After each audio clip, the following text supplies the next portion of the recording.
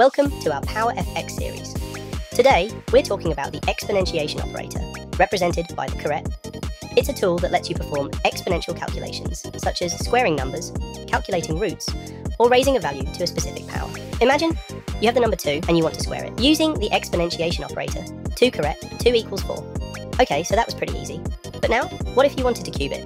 Well, to cube it, you'd write 2 caret 3, which equals 8. This operator makes working with powers incredibly straightforward.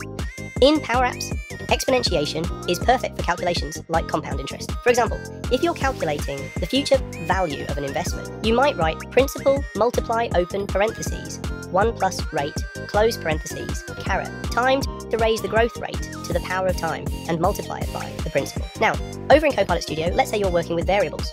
You've created one called base value. To calculate exponential growth, you could use base value caret growth factor.